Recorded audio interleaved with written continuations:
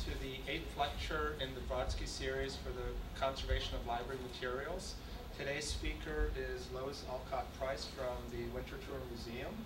And introducing her will be Terry Harris, who will also talk a little bit about the Breuer digitization project, which we are wrapping up this year, and which was very significant in terms of the workflows, its mass scale digitization, but also in terms of pulling together materials from other collections. So I'll let Terry talk about that, and welcome and thank you all for coming.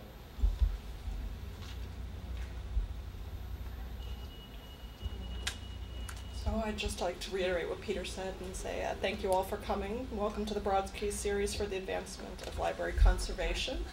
Today, Lois Olcott Price will be talking about the fabrication and preservation of architectural drawings. The topic was chosen, as Peter mentioned, to coincide with the completion of this first phase of the Marcel Breuer Digital Archive, which is an NEH-funded project that will make many of the architectural drawings from the Marcel Breuer papers available online. So I just wanted to kind of use this opportunity to put a quick plug in for the website. It's under construction now, but this is the homepage for the website. And for those of you who don't know anything about Breuer, I'll just say 5 seconds worth. He was an incredibly important furniture designer and architectural designer. Started his career at the Bauhaus and then made his way to become one of the major practitioners of mid-century modernism in America. And so we're really excited to be able to finally process the collection, which we'd originally received, I think, in the mid to late 1960s, and then also to take that next step and make those images, letters, all of the drawings that we could available online. So we'll be launching it, I think, officially in December and having a larger event sometime in the spring semester, and then you'll all be able to play with it to your heart's content. And those of you who are able to attend the workshop that Ms. Price is giving tomorrow will also be able to look and work with some of the Breuer drawings firsthand, so that'll be a wonderful opportunity. Lois Olcott Price is Director of Conservation and Senior Conservator of Library Collections at the Winterthur Museum in Delaware. She holds a Master of Science degree in Art Conservation with a focus, I believe, on paper conservation, and also serves as an Assistant Winterthur Professor in the Program of Art Conservation. She holds another Master's in American Material Culture from the University of Delaware. Before arriving at Winterthur, she was an intern, I believe, at the Library of Congress and worked her way up to senior conservator at the Conservation Center for Art and Historic Artifacts, a nonprofit regional center in Philadelphia. Professor Price has a long-standing interest in the fabrication and preservation of American architectural drawings, resulting most recently in this book, which I've got a copy of right here, Line, Shade, and Shadow, the Fabrication and Preservation of Architectural Drawings, which, if any of you are interested in your own copy, I believe can be purchased at the back of the room after the lecture. It is. So please join me in welcoming Lois Olcott Price.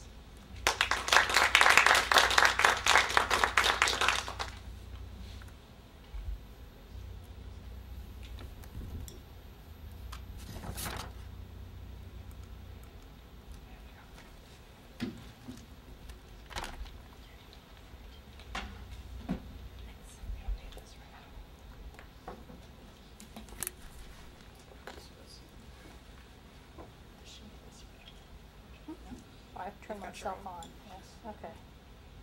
Testing. So I'm delighted to be here today. When Peter asked me to come up and talk, I thought, oh, this will be delightful, it'll be fall, I love upstate New York. Then, of course, he warned me that we might have snow on the way, but it seems to have bypassed us for the most part, and it's lovely to be here in any case. I also thought that I might have students here. There are few, so I thought I would first start out talking a little bit about conservation in general, just because it's something that's sort of an esoteric field. A lot of people don't know too much about it. And it's something my students at Winterthur have asked me, how did you get involved in this research? What's with you in architectural drawings and architecture? Aren't you a paper and library conservator? So those are all good questions, and I'm thinking perhaps somewhat related to some you might have, though, from a different perspective. So since I kind of have you as a captive audience, particularly any students, I'm going to talk about conservation, which is a field I've loved and worked in for, going on 30 years. If it sounds like a plug for a recruitment or a infomercial, could be. If I pique your interest, please talk to me afterwards. It's a great field. So I'm going to say conservation is it's a small, but it's an incredibly diverse profession. It's really become very international in scope. It's populated by individuals with a pretty passionate interest in what they do, and it's something that's taken me all the way from, the shores of the Gulf after Hurricane Katrina and helping to do relief work there for cultural heritage collections to more recently helping to found and work within our conservation training program in Iraq. This is actually in Kurdistan, which is in northern Iraq. It's called art conservation just because if you say conservation to many, many people, they think, Smokey the Bear and redwoods and wilderness preservation, all really good things, but certainly not art conservation. So I'm going to scroll through some slides. These are various things that our students have worked on over the last several years, and they're wonderfully diverse. Everything from a bitumen funeral boat from which you see on the upper left, to C-3PO, you'll see later, large murals, a Damascene ceiling, an Apollo spacesuit, and George Washington saddlebags have all come through the labs at Winterthur recently. Art conservation actually deals with many materials and issues that aren't normally thought of as art. Art sort of calls to mind, paintings, frescoes, old master drawings, porcelain sculpture. But conservators work with these materials, but also with human skeletal remains of an indigenous people, natural history specimens, historic adobe structures, digitization projects for brittle books, waterlogged wood, and even rock paintings from Aboriginal people in Australia. So it's pretty varied. So I could say in short, we really deal with the fabric and foundation necessary for the study of material culture. All those pieces of our collective human past really not embodied in the printed word, much as we all love and respect the printed world. How do you put the light and texture of a Winslow Homer watercolor or the metallurgical sophistication of a Chinese bronze into words? The object itself speaks so much more eloquently. It also can speak for people who otherwise have no voice. Think of slave cabins that have survived on southern plantations and quilts of otherwise illiterate Appalachian women during the Depression. It's also about ensuring that these artifacts continue to speak to us as accurately and eloquently as possible. And unfortunately, of course, they all deteriorate with time. Looking back to chemistry and the concept of entropy, which is something I find endlessly interesting as a concept, which is the tendency of all matter to move towards increased randomness and a lower energy level. Now, most cultural artifacts are highly ordered constructions. Metals refined from ores, marble quarried from mountains, purified cellulose fibers become paper, baskets made of reeds that, if they hadn't been harvested, would have just deteriorated and rotted to support growth in the next season. So entropy means basically the metal corrodes in an effort to return to the ore. Wind and rain erode the Parthenon, paper becomes brittle, and the basket collapses, the cellulose fibers decompose. Now, before I make this all too terribly depressing, I can say conservation, we can't change the principle of entropy, but we can really slow it down. Sometimes we can slow it down a lot. So a knowledge of chemistry and technology and the culture that formed each object helped prescribe the environments, the storage enclosures, the research and repair techniques that can stabilize artifacts. So if you really like problem solving, if you really like diversity, and enjoy critical thinking, it's a great field, and the kind of things you get to do are so varied that I can honestly say I've very seldom been bored. Whoop. There we go. So I can say conservatories usually specialize in one type of material, be it paintings, textiles, photographs, archaeological materials, or even natural history collections, or now library collections. My specialty has been paper, books library and archival materials, and I've worked on some really amazing objects. I got to work on one of the drafts of the Declaration of Independence in Jefferson's hand. I've worked on both U.S. copies of the Treaty of Paris that ended the American Revolution, and they've been truly inspiring. But the things that have really intrigued me the most have been architectural drawings. And so following my graduation from the program at Winterthur, I took a job at the Conservation Center, which has already been mentioned, and that's kind of where the odyssey began. The Conservation Center is a nonprofit regional center. It services institutions up and down the East Coast and really the eastern half of the U.S. and specializes in paper-based materials.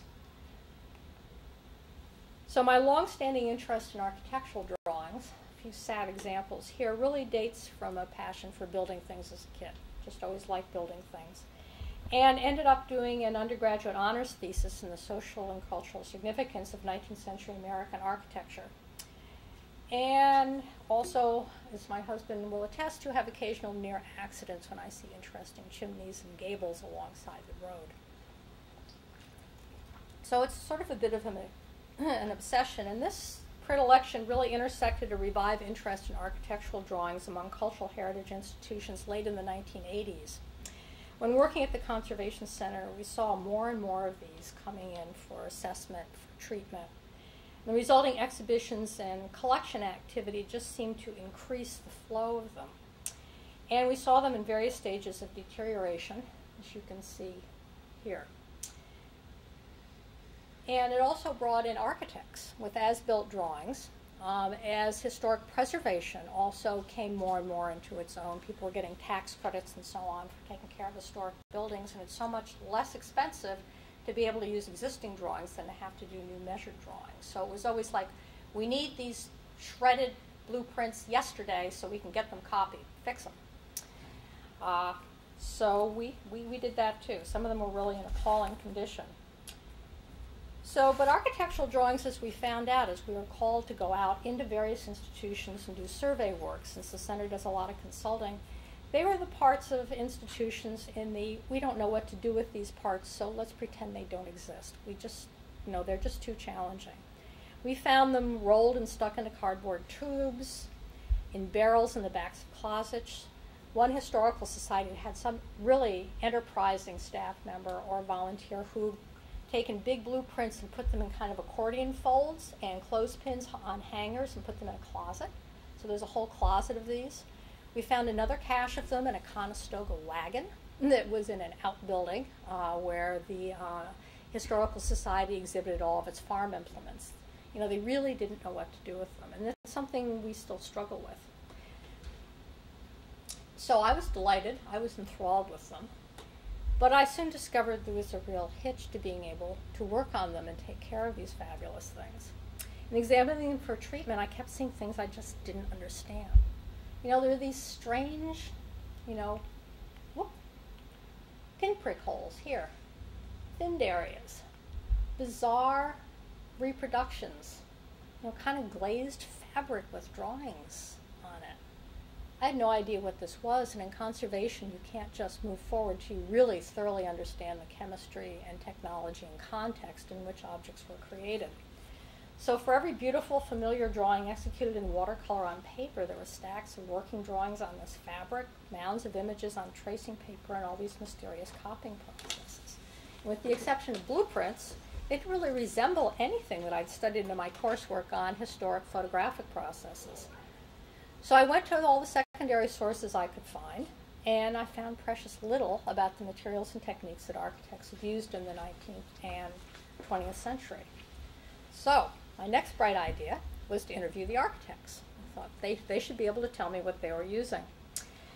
So since the Architectural Archives at Penn was a client, which is also where the Louis Kahn collection resides, I talked with the director there, and she arranged for me to meet with some of the particularly emeritus faculty, some of them really wonderfully well known, and they were delighted to talk to me about their work, but totally disinterested in my questions.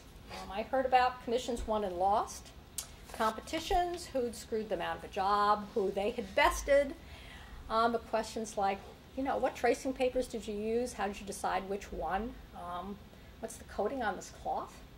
How did you copy your drawings? Blank stares. I used whatever was available. We sent them out to be copied and they came back. So I was profoundly disappointed after that. They were just seen as unimportant ephemera, just a means to an end. The building was clearly what mattered. Even the most beautiful rendering, I mean, this is gorgeous. It's no more than a sales document. Since the drawings were only a means to an end, architects and rooms full of drafters took full advantage of any technology that would speed the process. Time was money, literally. Or produce a more alluring sales document. Long-term durability was simply not an issue. So the architectural drawings had become ephemeral in both form, you know, they really weren't important because the building was it, and function. They really, you know, they were made for short-term use. And their condition certainly reflects that.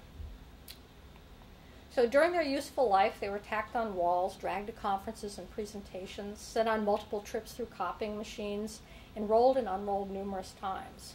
Blueprints and photo reproductions were considered totally expendable and treated accordingly during the construction process. Following exposure at the construction site, if a drawing or print survived this long, it was discarded or rolled and folded for storage in some out-of-the-way corner of an architect or contractor's office. A few lucky drawings or prints might be consigned to those in charge of maintaining a building where they'd be used and basically used up. It's extraordinary how many inches of tape can be applied to a single torn drawing by a well-meaning facilities staff. Then if an architectural drawing or print was really lucky, it was deposited in a library, archives, or historical society. We've already talked about what we were finding there. They're institutions that often have very limited resources to care for large, complex, tattered, torn, stained, and misunderstood artifacts. So this was sort of the state of the situation in the late 1980s. And so this is how the research began that really resulted in the book. You know, I went looking for information that wasn't there, and being somebody who really doesn't like knowing something, it's taken me a few decades to figure it out. So encouraged by the directors at the Conservation Center in the Athenaeum in Philadelphia, which is a major repository for whom the Conservation Center was doing a lot of work, I applied for my first research grant and took a leave from work. So over the period I applied, I wrote 12 grant proposals, had 5 of them funded. It gave me salary support and some very limited time for travel. So fortunately, my background in undergraduate as an undergraduate history major and the research methodologies I learned previously studying American material culture really served me very well. And so I could go to the primary sources that I thought would begin to give me the answers I needed. I started with trade catalogs. Still a passion and absolutely one of the most wonderful things you find in collections that basically have lots of ephemera. So they were produced for architects. This one just for artists. This is from the mid-1840s. This one for architects, 1885. They would tell me what was being sold to architects. Their little spiels would tell me how things were supposed to be used, whether it was a new product, and when you kept looking up the same product over the decades, you could see when it was introduced, when it kind of reached its height, and there were multiple variations, and then when it disappeared. So it started to give me a sense of what was available when and how and why it was being used just from reading these trade catalogs. And then there were manuals and design books by architects and their predecessors, the master builders, who were mostly just design books, and they would tell me to some extent how these materials were used. The early builders and so on assumed everybody knew. The later manuals for like adult schools, night schools, technical schools as they developed were much more helpful in terms of giving you credible information. There were lots of 19th century manuals and photographic materials. They described a myriad of amazing processes. Why? These guys must have all died early of various kinds of chemical poisoning. They were incredibly innovative and daring, but they were crazy. But I knew some of these processes actually became and developed as what became the reprographics industry, what are generically known as blueprints. It was just a matter of figuring out which ones, because they tried everything. Histories of architectural education and the architectural profession helped put what I was learning about all the materials, processes, and architects and context, and finally the architectural drawings, just provided examples of materials and techniques that I could then work through and begin to match to the descriptions I was finding in all of the other primary sources. We were also able to use analytical techniques to look at the chemical composition of many of the copying processes in media, which is also immensely helpful. So that's kind of how it all began. And then we looked, what did I discover? I kind of go on for a long time, and you all would be falling asleep and very hungry.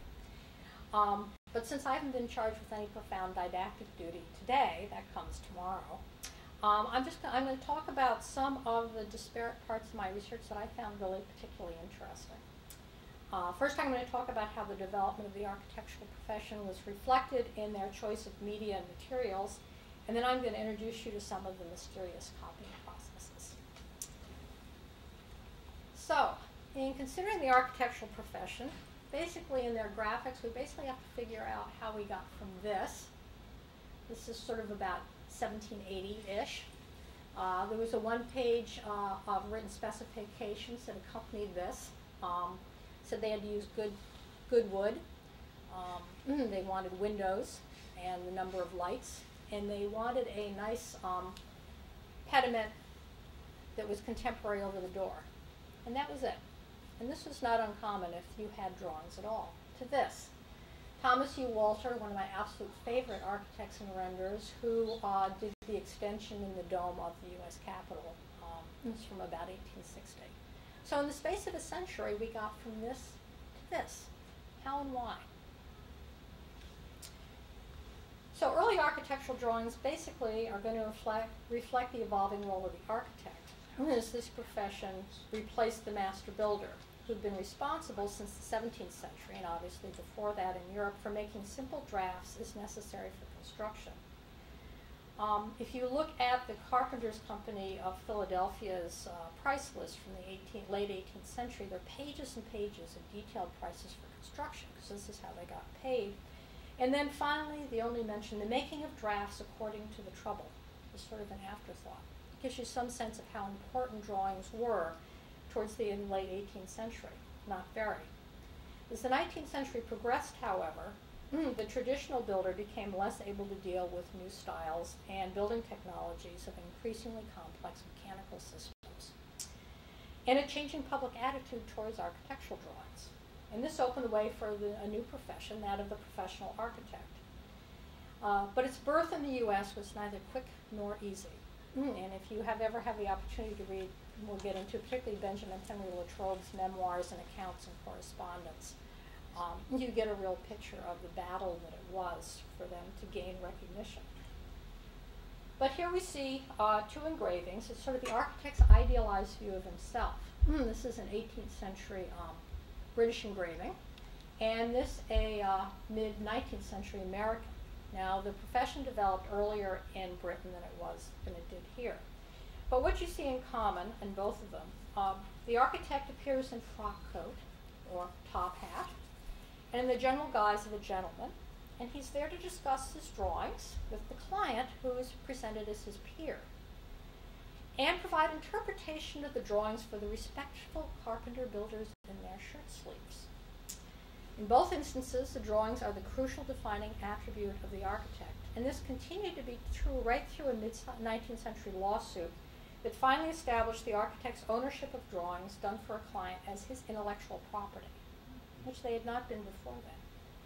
So they were finally considered more akin to a composer's score, rather than a commodity like bricks or lumber of a building that became the property of the client. And this was critical and very much a part of the founding of the American Institute of Architects. So the drawings are critical. They're really the defining attribute at this point. Okay, so early American drawings executed by master builders were composed of these thin, uniformly inked ruled lines, and generally done to a small scale that included very little detail. Here's a framing diagram for a mill and a typical townhouse. Could be Philadelphia, could be Baltimore. Some included dimensions and indications of material, many didn't. Decisions like the profile of moldings, trim around windows and doors, design of decorative brickwork, they were all left to the discretion of the builder or made during the construction process through informal consultation.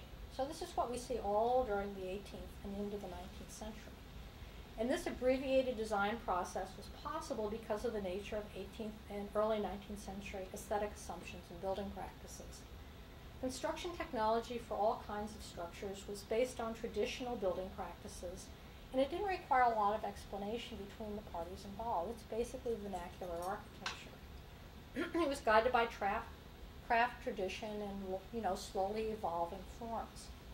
The design principles that guided more formal Georgian and federal architecture were based on Palladio's theories of symmetry and hierarchy and enriched with classical details drawn from the multitude of design books that emerged in the 18th and 19th century, often in the hands of the client who may have made the grand tour and been considered himself something of a scholar in the process. All this began to change in America by 1800 with the work of Benjamin Henry Latrobe. You see one of his commissions here on the left. It's actually a penitentiary in Virginia. He was a fully trained English architect who routinely produced these sophisticated perspective drawings with surrounding landscape rendered in full color. Beside his drawings, the work of Native American builders appeared very naive, but traditional attitudes and practices changed slowly. Master builders resisted the intrusion of the architect into their domain, since architects claimed not only the right to design a building, and this is key, but to also supervise the construction. This practice adversely affected the builder's profit and reduced his social status. So you can see why this was a real dogfight.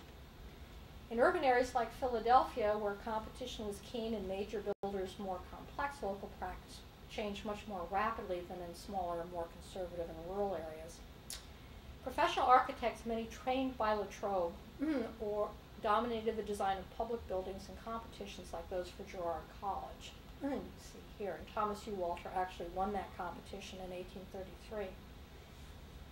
And the exhibition of architectural drawings at the Pennsylvania Academy of Fine Arts after 1810, and of competition drawings throughout the U.S. from that decade onward, really elevated the perception of architects and architectural drawings in the public consciousness from a functional necessity to an art form. And it really increased the aesthetic expectations of the public in a manner traditional builders just couldn't meet.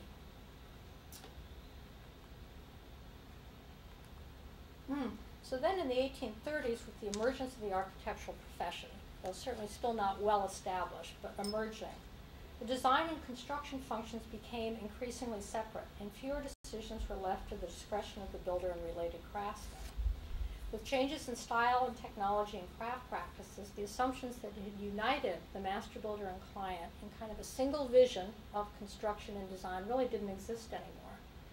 So the introduction of historically correct styles, beginning with the Greek Revival, made the design of every detail increasingly dependent on the superior knowledge and taste of the architect, as expressed in his drawings.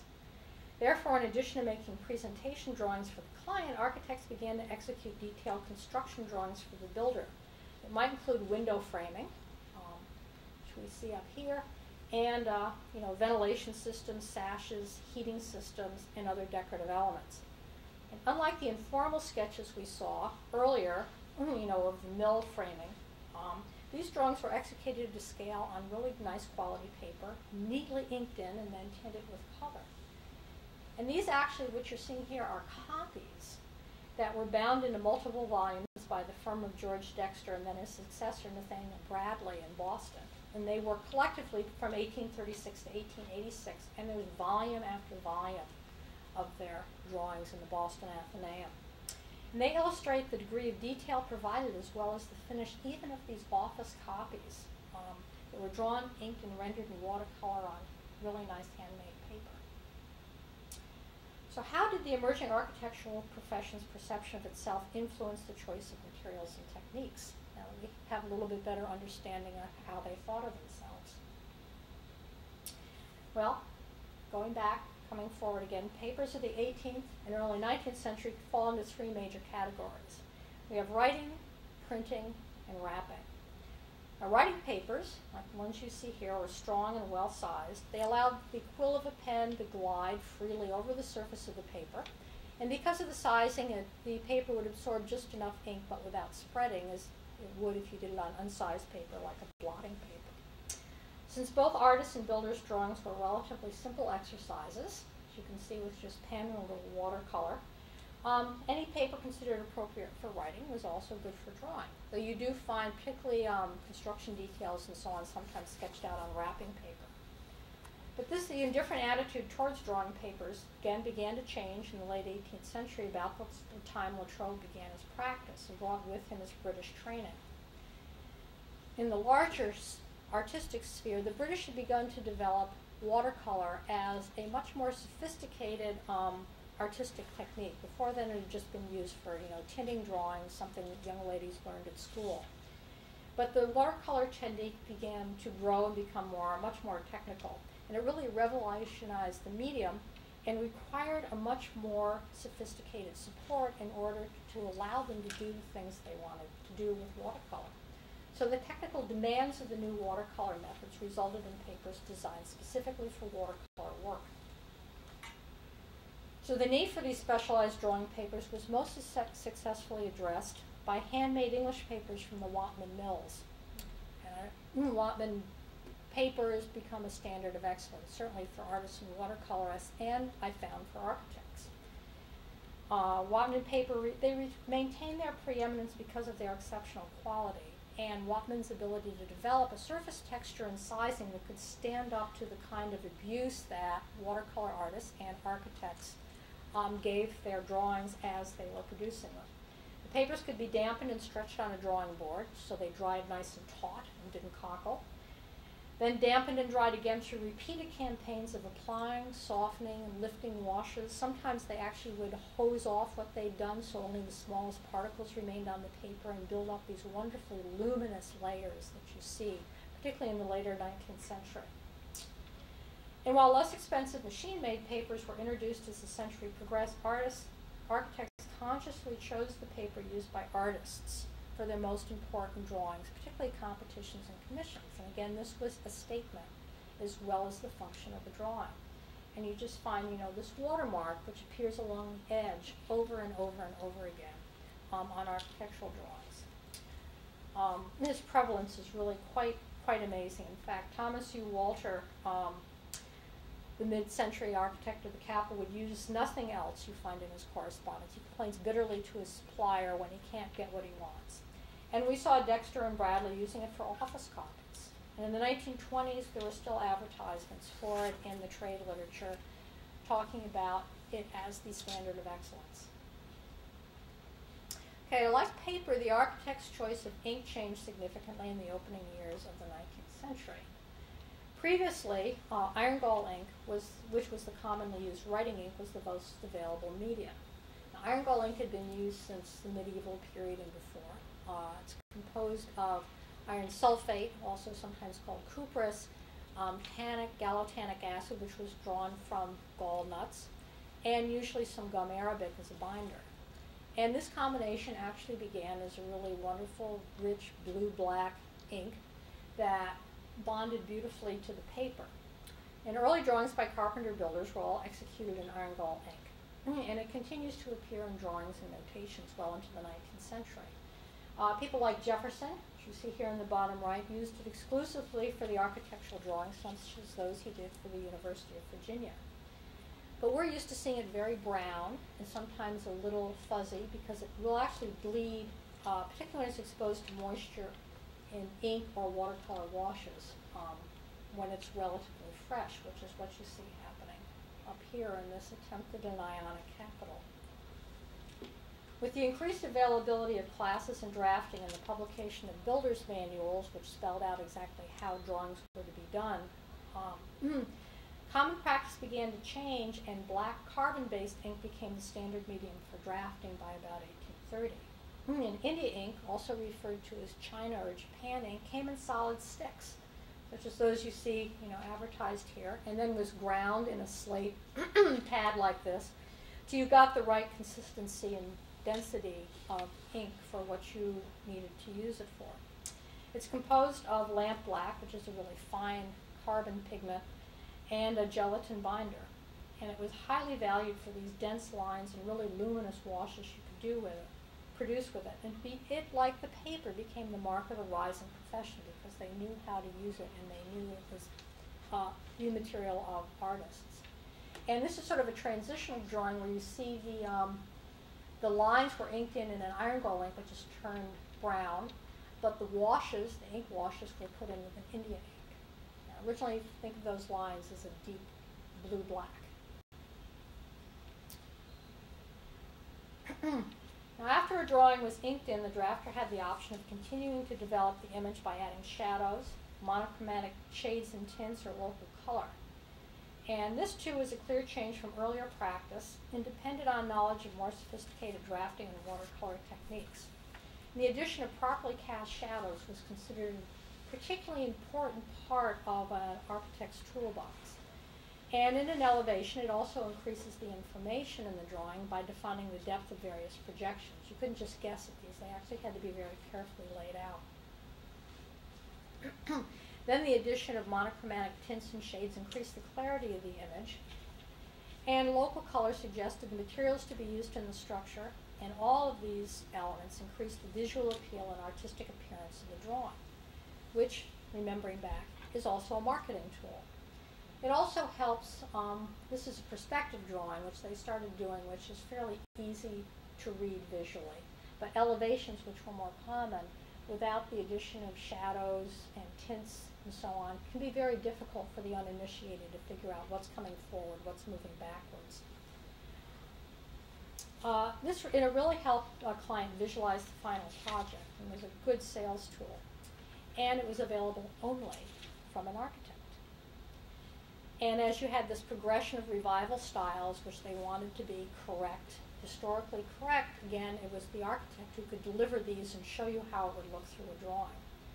So the progressively sophisticated use of these elements from the late 18th through the mid-19th century then paralleled the growing sophistication and professional consciousness of the architects as they were making that transition from the craftsman builder. Now, just briefly, tinting is the practice of applying these flat washes of varying strength without reference to light. So shapes in the foreground are generally lighter, and then as the receding planes get progressively darker. They also had to learn to do flat and graduated tones, which were prescribed to be done in very specific ways. And then you would lay local color over these ink washes, and we'll see what the effect was on drawings. So color was the final consideration of the architect in completing a rendering, and watercolor was almost always the medium of choice. Now, in the standard technique of the 18th and early 19th century, colored washes were just laid in over much more complex washes executed in varying dilutions of India ink. So you laid out all your design, all your different tonal gradations and so on in ink, and then just put a light wash of color over it. The final picture basically was more of a tinted drawing than a painting. And the ink washes really muted the local color and gave the overall composition kind of a subdued tone. And this was in practice with what watercolor drawing had been in the 18th and the first part of the 19th century. Then, consistent with artists working in watercolor and the way they developed later in the 19th century, they began to apply watercolor much more directly, with less use of the preliminary ink washes. And these created much livelier renderings, but they were careful not to compromise the clarity of the design. I mean, they still had this primary function. I mean, this has been all dolled up, but it's basically an elevation. But because of what they've done working around it, it's much easier to read if you're a client. Then as architectural design became more business-oriented in the decades after 1860, and this is sort of an idealized architect's office from the early 20th century, architectural practices changed from, just the architect and a couple journeyman apprentices to large offices where you had business managers, drafters, construction supervisors, engineers, and all sorts of specialized positions to deal with increasingly complex buildings and financial arrangements. And this change also reflected, the complexity of all the systems in buildings. We had gas, we had electric, we had ventilation, we had all kinds of terracotta work, there was structural iron. You know, think of all the increasing numbers of trades who needed all this graphic information. So architects and successful firms saw themselves increasingly as businessmen. And working drawings became very utilitarian, executed by small armies of draftsmen. But the presentation and competition drawings still continued to reflect the public aesthetic and were done with the best quality materials. So as you know, the time is money becomes increasingly significant. Ink ground from sticks tended to be used only for highly finished drawings, primarily for presentation or competition. And architects turned more and more to the labor-saving bottled inks. They were routinely used for pen and ink drawings and working drawings. And you see here from Pencil Point, which was a 20th century periodical for architects. You know, stop grinding in the ink. You know, buy Higgins. And the lampblack, the Higgins ink was formed of lampblack, shellac, and borax, and it continued to be the foundation of many inks. So they all developed their own inks with their own little proprietary additives. They also moved on to pre-bottled colored inks and pre-mixed colors that replaced the traditional watercolor palette in lots of working drawings. You see here we don't even have colors. We have cast iron, wrought iron, steel, leather, light wood, dark wood. For the most part, rather than the individual pigment names, which is what we would have had earlier. Then we have the airbrush, time is money, appeared in trade catalogs about 1880, which surprised me. It was much earlier than I thought. And architects quickly developed specialized techniques that took advantage of its labor-saving properties. And you can get it with a little motor. This guy's actually using a little foot pedal down here. And they developed colors for airbrushes that were often based on dyes and an alcohol carrier that reduced clogging and also made it dry faster, so you could build up your layers. And renderers continued to use watercolor washes, but often in new and labor-saving, time-saving ways. And this is one favorite technique that involved rendering the building in an ink or monochrome watercolor and then developing the surroundings in full color. And you get this really dramatic silhouette and effect with much reduced labor. And they also got to the point that they didn't ink in very carefully with dilutions of ink all the lines, but actually rendered over graphite.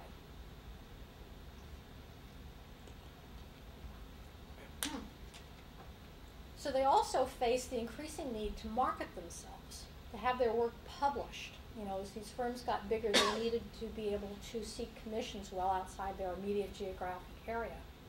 And again, drawings reflected this. Decades after the Civil War, you see them turning more and more to pen and ink drawings, and they became really prevalent. And there were reasons for that. Primarily, they were publishable. Using existing photomechanical printing processes, these black and white linear designs allowed easy publication in the emerging professional journals, like the Architect and Builders News and the Inland Architect. You could publish black and white line. You really couldn't do halftone until the turn of the century. It was after 1900 into the 10s when you start to see the ability to, they were a little muddy, but you had halftone drawings that could then reproduce to some degree watercolor. And that's about the time we really see the ascendancy of the Beaux-Arts tradition, both in the work architects did and in the education of architects. And it led to still another change of attitude towards drawings and the way they were executed. The first American architect to study at the École des Beaux-Arts was Richard Morris Hunt, who returned to the U.S. About 1860 and set up his own atelier where he started training students. This was a change from the traditional internships that they'd had before that. And the design principles of the École became increasingly influential, and they strongly informed the first university-based schools of architecture. The École teaching model relied heavily on the esquisses, that is, design exercises solved through beautifully executed renderings and characterized by detailed, fully inked drawings with sophisticated ink and watercolor washes. And in fact, in going through the archives here this afternoon, we found some examples of student work that were very much in the École tradition from Syracuse. And this style really suited the emerging neoclassical buildings that replaced the angular and highly textured structures of the Victorian period and brought architectural drawings to a new pinnacle of finish and complexity. And this is one of the largest drawings I've ever worked on. It was about 8 by 10 feet, and it was an Archeo, a measured drawing produced by Harry Sternfeld, who was the winner of the Rome Prize in 1821. Went to Italy and did this measured drawing of the Sabina Castellana. And when you look at it, this is not real gold leaf. It's actually what we call Dutch gilt. It's copper alloy here. But it's pretty spectacular. But you can see the watercolor works really exquisitely. They would mix their pigments so you get these deposing pigments that would actually get the speckled effect to imitate stone. Which pigments you mix together, how quickly you ledger wash across the paper. There are all these amazing variables that were used to get these exquisitely detailed effects on a really, really large scale. So meanwhile, back at the architect's office, and those of innumerable associated crafts, the business of grinding out the hundreds of drawings increasingly necessary to construct complex buildings continued. One major bottleneck in the flow of critical graphic information needed to coordinate these large projects was the need to produce accurate copies in a cheap and timely way. So we're now going to the sublime, from the sublime to the mundane, but the mundane is really important. And copying process is, imagine you've got all these crafts, you work on graphic information. How do you get them this information? How do you get them all these drawings and copies? Well, copying was a big issue from the very beginning, and early on, I finally found out what all these little tricks were. I kept finding in drawings. There was this protractor needle, and you would take your original drawing, put it over another sheet, and poke holes through it to mark all the main points, and then basically connect the dots, looking at raking light coming in so you could see where they were. You would trace it through various renditions of carbon paper. And once they developed more translucent supports like tracing paper, you could then trace them directly. And trace them they did. And that became the primary means of copying after the Civil War, as they needed more and more drawings and copies. And tracing cloth, that coated fabric I kept finding, was the other item that was introduced for this. There are innumerable craftsmen in large cities who spent their days, many, many hours, very long days, doing nothing but tracing architectural drawings. There were sweatshops of immigrants. So you can imagine very often these drawings were neither timely nor accurate, since you had people copying them who didn't have a clue what they were looking at. So what did architects do? They experimented with hectographs, and this is one where you would use a soluble ink that could then be soaked into a graph made of plaster or clay, and then you could pull multiple copies from it. But that was really pesky and hard to draw with and smeared easily. They tried traditional photography. This is an albumin print. But again, it was too small. You know, it wasn't full scale. It wasn't detailed enough. It was expensive. You needed dark room and lots of chemicals to do it. So the introduction of the blueprinting process, originally called the ferroprosciate or cyanotype process in the late 1870s, absolutely revolutionized the production of architectural drawings and significantly affected the practice of architecture, because you could make the copies you needed to facilitate the coordination of these large and complex projects. How do blueprints work? Well, you first do a drawing, and this one's on a translucent fabric, commonly referred to as linens, though they very quickly after that, very early on, switched to cotton, because linen would have these slubs, and when you went to copy it, those slubs could end up in critical areas that would, you know, make some part of the design indistinct. They're exactly the same size, and they're produced by contact printing, which I'm going to go into more in a little bit. But this is, you know, original drawing, blueprint. So the blueprint process was rapidly followed by a myriad of other processes, almost a dozen of which received widespread commercial application, though blueprint was the generic term used to apply to all these processes, no matter what color they were. And these processes come in blue, black, brown, lavender, maroon, and on almost every kind of paper, tracing cloth, and then later on plastic supports, acetate and mylar. The period between 1880 and 1930 was one of absolutely intense innovation and resulted in the formation of a whole new industry and the introduction of countless new products related to the photo-reproduction of drawings. To give some sense of the scope, by 1900, William Cramp and Sons, they were major ship and engine builders in Philadelphia, were using 11,000 square feet of blueprint paper for each sort of average size ship that they built. I mean, the quantities were pretty staggering. So this is sort of the trail of these mysterious copying processes. To say, my search took me to the Frederick Law Olmsted National Historic Site in Brooklawn, Massachusetts.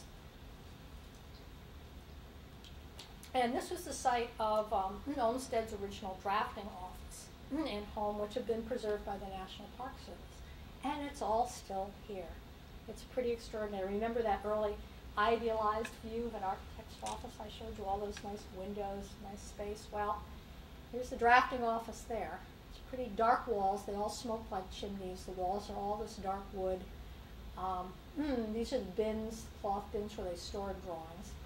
And this was the staff at one point, April 1930.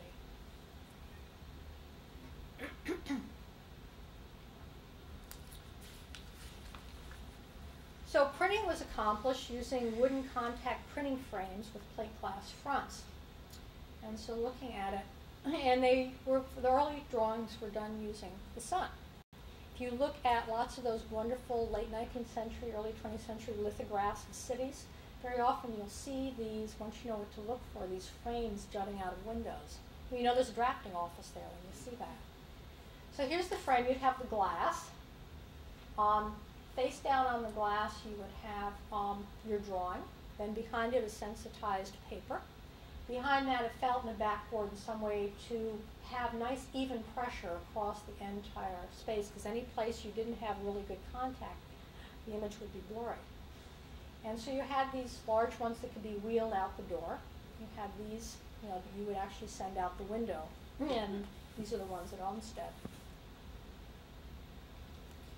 So very large tracings could only be copied by wrapping both the tracing and the sensitized paper around a large cylinder. And you'd wheel it out, if you were the worker, and actually turn it like meat on a stick to get even exposure, trying to print. And you had to really guess at the exposure, because depending upon the formulation of the sensitization material on the paper, it changed the speed, and how bright the sun was. And if you had a hurry-up project on a cloudy day, you were just out of luck. And they complained in London about what a problem it was because of smog and trying to produce blueprints.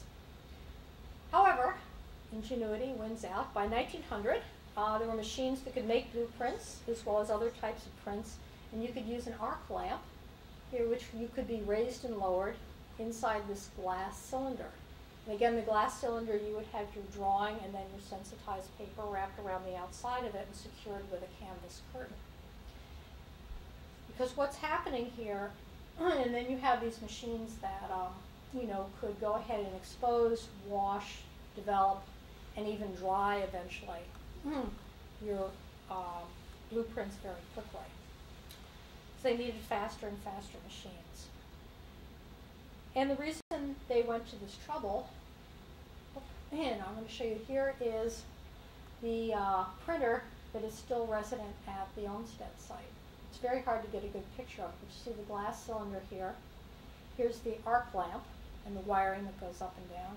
And then this really little claustrophobic room, this is the sink, and this is where all of the developing is done.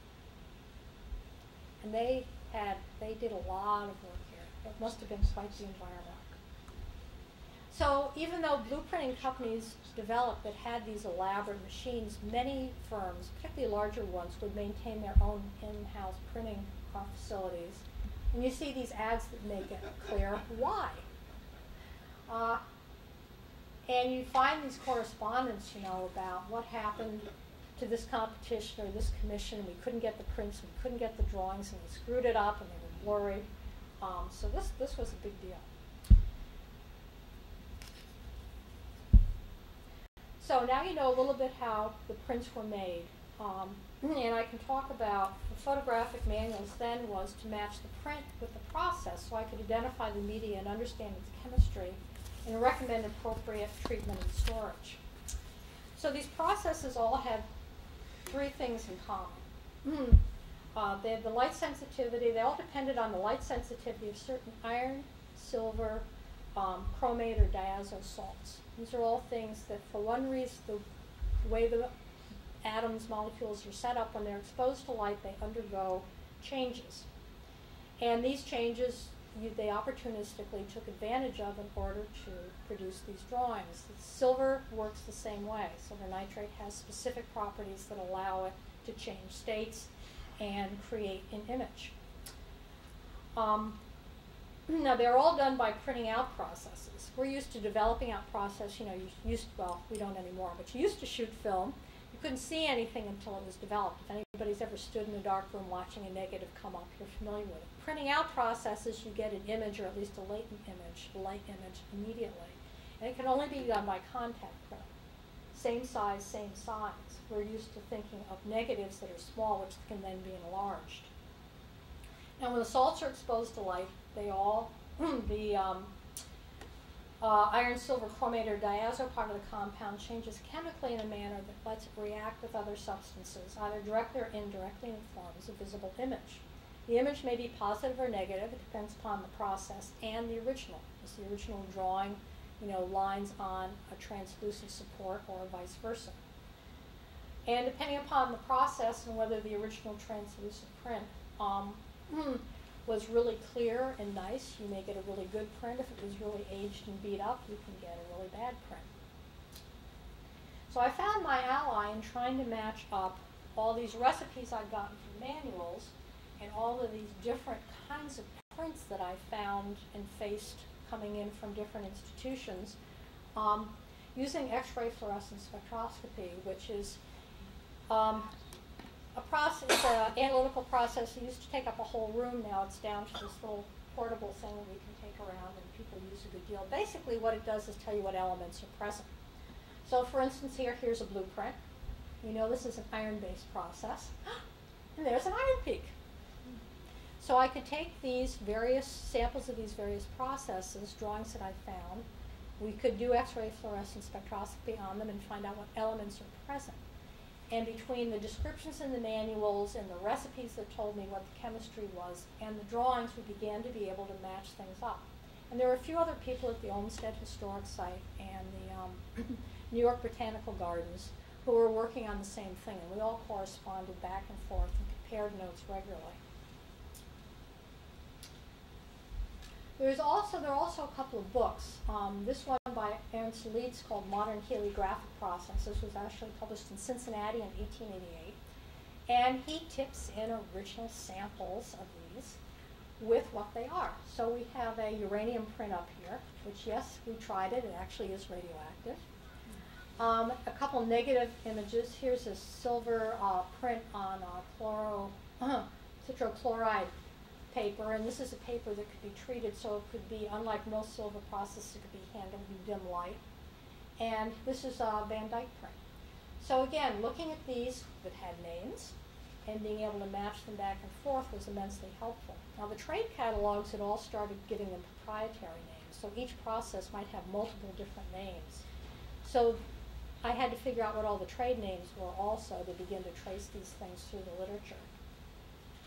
So I'm just going to show you a few of them, just because they're great fun to look at.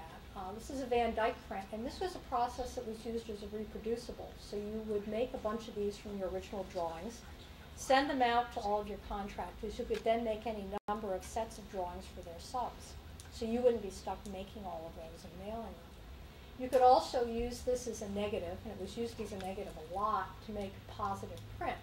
And here is a positive print made. So you would have the three generations: original drawing, negative, use the negative, make the positive. And they like these for reproducibles because this is actually a silver-based process, and silver blocked light really well. So you needed to block the light in some areas and have the light come through in these translucent design areas in order to react with the sensitized paper underneath and make an image. Photostat, you've all, who here remembers photostats? They're in collections. Again, it's a silver-based process. Instead of film, you actually have a sensitized, usually silver bromide paper, in the back of your photostat camera. You usually produce a negative, though Kodak did come out with a direct positive paper. But you can then make a negative, rephotograph, and get positive. And architects, being the inventive people they were, figured out ways to put these on angles and project them against walls and make pretty good sized photostats. So we have those, and they often exhibit this kind of silver mirroring common to many silver-based processes. And then we have, this is another way of doing a reproducible. People wanted things that were as secure and permanent as ink. They knew and were aware that perhaps blueprints and Van Dycks and those weren't as permanent, and that it was really dangerous to have just one set of drawings. You wanted to have copies of them in a couple of locations, because what if you had a fire or a flood? So this is one means where the image actually, instead of making a latent image, you would make a negative for the Van Dyck from the original drawing. Then the light would actually harden the sensitized emulsion on the surface. And you would wash off all the stuff that had been protected by the negative. So it's a wash-off print. And they have a very particular kind of grainy appearance. But it's important to be able to identify them because they can remain pretty water sensitive. Then the auto positive, which you could print actually in your office, and you needed a red light and a yellow light to do it without going into the chemistry. You would find these boxes in architects' offices, and they could be really big. You'd store your papers down here, there'd be a bank of lights here, and this would be like a contact printing frame at the top. You would close it, turn the lights on, time it, pull your prints out. And then finally, the big revolution in the late 1920s was the diazo print. And this was the first process that didn't need to be washed. Now what happens when you wash paper? It changes dimensionally. So you can't scale it anymore because the dimensions have changed. Diazo print could be processed with ammonia gas. And this early diazo print, known as Ozolid, see them bragging about it here. This was an ad for it. Tended to be really dark. You get this really dirty, discolored background. But it was a real breakthrough. It could also reproduce pencil. Most of the other processes, you need to go through the whole inking ordeal. Now you could actually reproduce pencil drawings, which you do. I mean, not sure why that one's so out of focus, but you see, you know, ongoing these. This is from the 50s. And they come in all different colors. It depends upon what chemical composition they decide to use with the diazo salt. Any one of a number of different phenols can be used, and they have varying degrees of durability and different colors. And what I was looking at here is different degrees of water solubility, from highly soluble to doesn't move at all.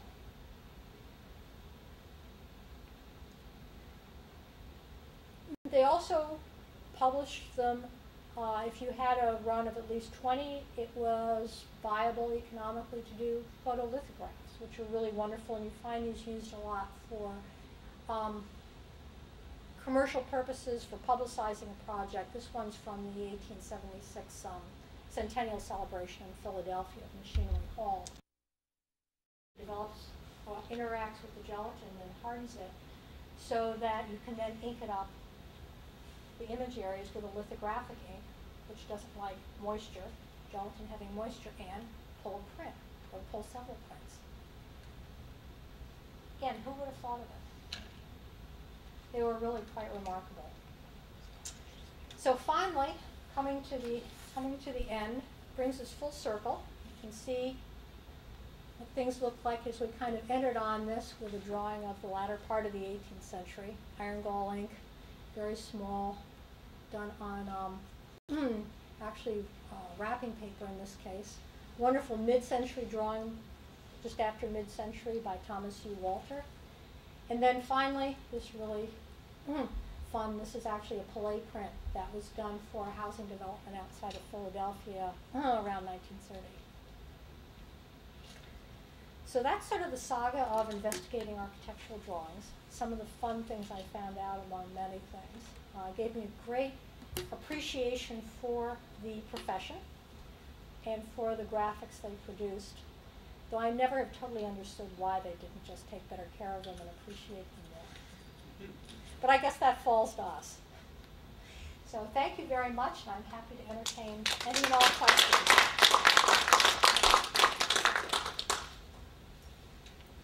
Yeah. A couple questions. First, if you get the architecture the blueprints in books, do you take them out or do you leave them in the books? What's your Blueprints in books, you mean? the ones that you had shown original way in the beginning? Oh, the ones from the Boston Athenaeum? That's Yeah. No, those are kept in use. They're a little bit awkward to use, but it's such an unusual survival to have the records of a single office for such a long period of time, as they chose to file them and preserve them for their reference purposes, that the Boston Athenaeum takes very good care of them, but they stay. Yeah, and those were all drawings. Like, they didn't find, they went up in the 1880s and they didn't have any reproductions, photo reproductions in it. They were all drawings. So of course they moved from really lovely Whatman paper, and then after mid-century you see more and more inexpensive papers, the introduction of tracing cloth, tracing paper. So it's like a little time capsule of materials over that whole mid-19th century period. Yeah, it was very cool.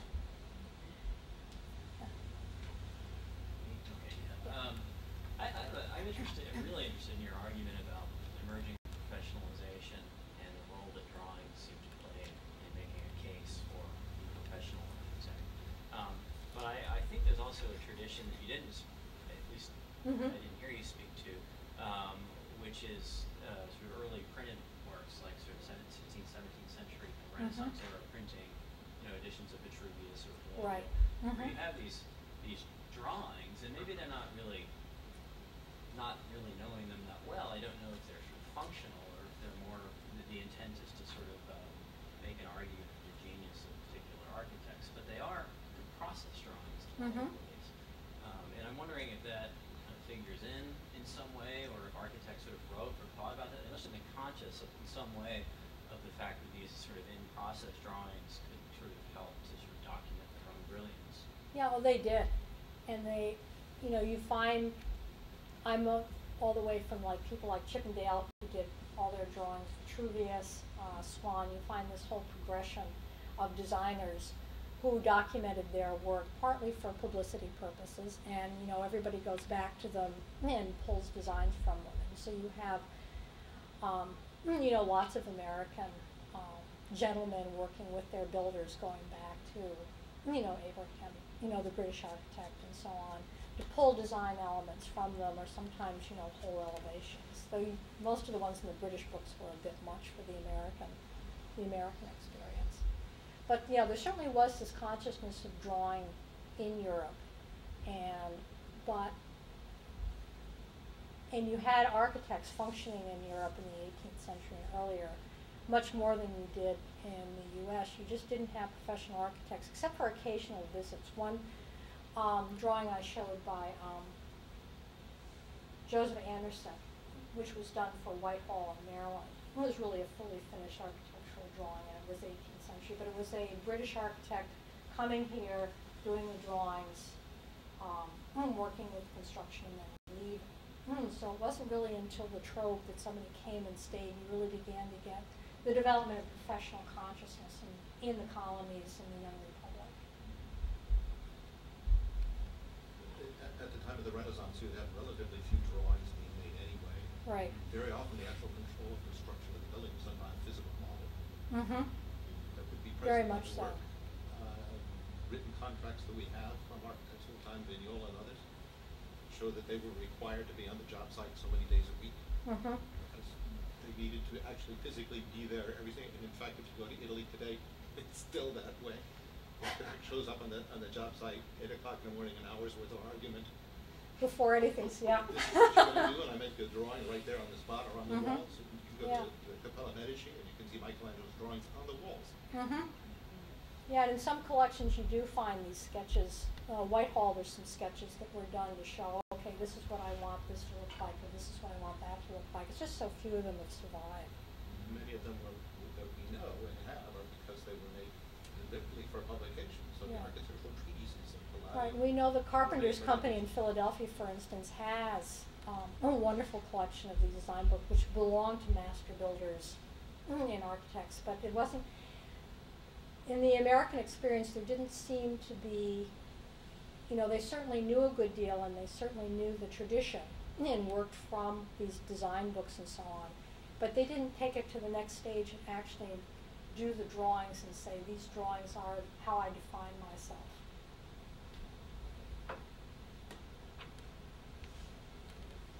Frank Lloyd Wright was one of the great American architects, and probably was right at the end of the era and into a new era. Do you have any experience with all the work he did and how things were preserved? Yeah. We even know what his favorite kind of tracing cloth was. He liked imperial tracing cloth, which was imported from England. They still made the bed. There wasn't an American version, unfortunately, or not for very long. So yeah, Wright was working very much. He very much was part of this tradition through the first part of the 20th century. It's when you really hit the international style, 1940, with a great influx of Europeans, a real change in attitude towards building, a real change in attitude towards drawings, that you see big changes. And that's sort of where I stopped, partly because I had to stop someplace. And a lot of the products and so on were increasingly proprietary, and it was harder and harder to find out about them. So when did we go from blueprints to whatever's used today with all the modern things we have? What was the period? Really, diazo prints came in by 1930. They began to replace blueprints. So you find blueprints up through the 1950s, sometimes later. I mean, we were looking at some things today and speculating what had happened with a commission that had been done out in what I assume is a small town in Minnesota, and thinking, why are they using these? Why aren't they using diazo prints? And going, well, maybe they just hadn't made that transition. They were comfortable with, they had the machinery, they had the chemistry for these processes, and they just didn't change. Yeah, xerography changed everything. Yeah, very much so. So I don't know if it was my mind has died or something, but when I was looking at any number of the diagrams of the finished house or building and then the schema of the rooms, they didn't seem to match. I couldn't figure them out. Is that on purpose or is one an idea? I'd have to look at, so when you saw the elevation and then there was the floor plan below. Yeah, I couldn't put the floor plan into the elevation. It was half the floor. Yeah, Is it half our floor plan? It was half the floor. yeah, they were, Left half. pardon? It was the left half of the building that was drawn. Oh, right, for the Flipped that over. townhouses, Okay. yeah, because they were mirror image or Okay. duplicates, one or the other, but they did them both ways. So you're supposed to be doing some stuff on conservation here. What was your hardest conservation problem? What, like the iron gall? What did you find there? I think the tracing papers are the biggest challenge. They're made several different ways. They can be impregnated with oil to make them translucent. They can have really heavily beaten fibers, so the fibers break down and kind of gelatinize, or they can be made parchment-like by treating them with acid. But particularly the first two just start out inherently weak and problematic, and particularly the impregnated ones, which are often usually the most translucent. The oil is a drying oil, and they did use mineral oils, those are another story, but most of them they use a drying oil, which becomes increasingly rigid as it ages. So they become really brittle, they're really hard to repair. They can be hard to store as they become more brittle and handle, and so those are often the biggest challenge. And most collections have great quantities of them. So what do you do? Well, it depends upon a number of factors. You can always reformat them. Xerography, if they can be used much more readily in a different format, that may be the best answer for them. And then you just store the originals unless somebody really needs to see them. You can put them in polyester film mylar sleeves, which provides them with a great deal of support so they can be handled. They can be mended. In a pinch, if they really demand it, they can be lined. But again, you're talking about immense amounts of time for hundreds and hundreds. So a lot of it's a management issue. It's a how much are they going to be used? And how are they going to be used? So you have to really set priorities. It's like a form of triage. And you have some iconic things that are borrowed and used all the time, and that's where you put a lot of really sophisticated treatment time. And then you have things that are primarily for research, and they're used maybe intensively for a period of time by someone doing research in that area, and then nobody looks at them again for a decade or two. So you do what you need to do to make them accessible safely. But they take up immense amounts of room. If we stored each one in an individual enclosure, it could be very safely handled and used, but you would have to, triple the size of your storage space. So it's really a management. And that's one reason so many of them in so many collections were in such poor shape. They're really large, they're hard to handle, they're hard to copy, and they're hard for many members of the public to read and understand. People come in and they want to see drawings in their house if you have them, and they often don't know how to read them. You've probably seen pictures of our honeycomb storage system. Yes, I love it. Oh, good. Okay, I was going to say, Joan, that's one answer to the question. Yeah. In the case of, say, Breuer, we have thousands of drawings, and that's just one of our architecture collections. So Right. yeah, there's really are challenges to just in terms of scale. You do. And then you pull out these big rolls, and the drawing you really want to see is in the middle of the roll. Or you have flat files, and the drawing you want to see is in the middle of a fat folder halfway down. So there's just a lot of handling and thoughtfulness about how you move things around that plays into being able to use them safely. I was curious whether it's any, you don't use any, the Mylar and that's all obvious in the question. What I was curious is whether you use any chemical, any soaking, any. Depending upon the image on the paper, For that reason. or like tracing cloth, I found out the coating on most of those cloths is starch. And if you wash it, It's gone. you've basically got a handkerchief left. And they did do that. They would take them home and do that. And other things are, really sensitive to moisture. Some, like I talked about Whatman paper and the really wonderful watercolors they did. Aged watercolor, particularly if it's been done right, actually the gum arabic becomes less and less soluble. A lot of those drawings are incredibly forgiving in terms of withstanding immense amounts of treatment, washing and cleansing and lining, mending, with no effect on the image. People always complain about conservatories. They ask the simple question, we always go, well, it depends. but it does. Yeah, that's why we delve so deeply into knowing the history and the chemistry and all about the materials, because making those decisions is really, people think of the treatment, but it's really the decision making that's the heart of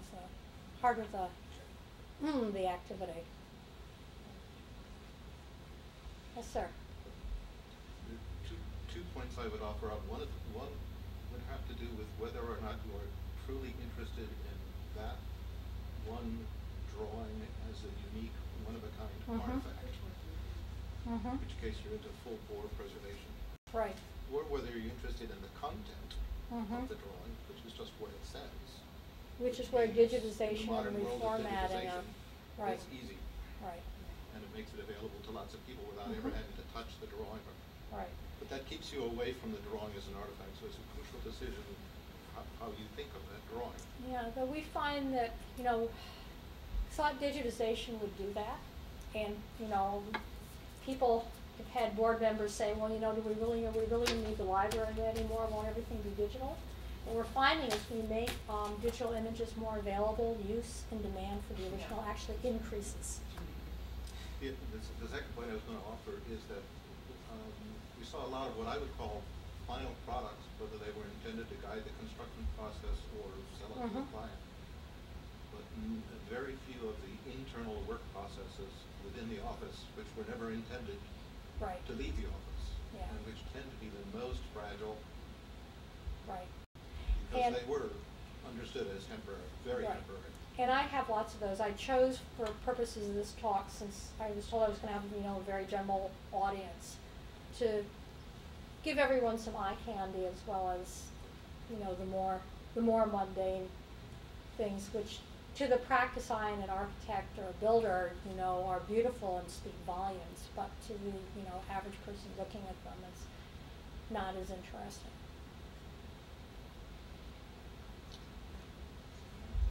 You talked a little bit about like a sort of co-evolution or parallel evolution of art materials and architecture materials. Mm-hmm. And I noticed a picture of like a reproduction machine Mm-hmm. that reminded me of a light-sensitive screen printing technique. Mm-hmm. And I was wondering if there was like a divergence, or if they were constantly informing each other, the two fields, over the centuries, Yeah. or if there was a specific point where they got so specialized that they really didn't talk to each other anymore. I think certainly through the first half of the 19th century, architects considered themselves very much part of the fine arts community, and they exhibited their drawings with, they'd have their own room and other fine arts exhibitions. As it became more of a business, I think there was a little less of that consciousness of being part of the fine arts community, and it kind of revived again much more during the Beaux-Arts period. But they certainly proved that they were very aware of what was happening in, the art community. They couldn't, take it, if you think of a Winslow Homer watercolor and the way he takes advantage of the paper and the texture and working, wet into wet and so on. They couldn't do that because the clarity of the image was so critical, but you see them using some of those techniques, particularly in the surrounding landscape and so on. So they were obviously very much aware of what was going on. And for the photo-reproductive techniques, you do find some artists coming in and using those same techniques, though they tended to be much more used. You find engineers using them, they got used for maps, but you don't find artists using them consciously. Some did, and I forget what's her name, Woodhouse, what's her first name, used diazo prints pretty extensively. And there were, people along the way who took these different processes and used them, but not a lot. So like the artist's printmaking technique and the architect's printmaking technique eventually sort of separated. Right. I mean, most of the architects' these were not subtle. And these were, they were there to get the job done as quickly and inexpensively as possible. I mean, there were architects, Wilson Eyre being one who loved the positive Van Dycks because he loved the really nice brown, sepia, bronzy color the lines got. And he would render those and actually use those as his final drawings. They were actually prints. But he was more the exception than the rule.